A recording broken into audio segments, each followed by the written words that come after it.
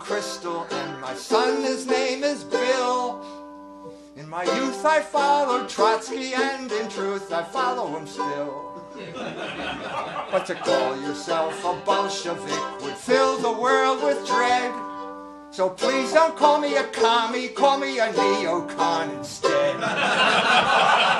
Yes, we are the neoconservatives, we rule the world, says I. And that dumb goy we call Georgie Boy doesn't understand how or why. Oh, we're marching into Syria, the fun has just begun. Comrade Trotsky would be proud to be known as a neocon. To keep the goyim pacified, for watching their TV, we let them watch dumb Irishmen like Sean O'Hannity. Bill O'Reilly and Chris Matthews, they can lick our boots and sigh, but to run the New World Order, no dumb Irish need apply.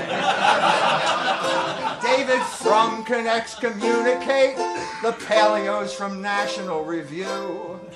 For to be a neoconservative means to be one of a chosen few. Oh, we're marching into Syria, the fun has just begun. Comrade Trotsky would be proud to be known as a neocon. Hammurabi's tablets got busted during the looting in Iraq. But we're marching into Syria behind George Bush's back. They've got weapons of mass destruction, and they got them from Saddam Hussein. They've got weapons of mass destruction, oh, repeat once more the refrain. They got weapons of mass destruction, oh, believe me, oh, believe. If you want to know just where they are, they're hidden in Tel Aviv.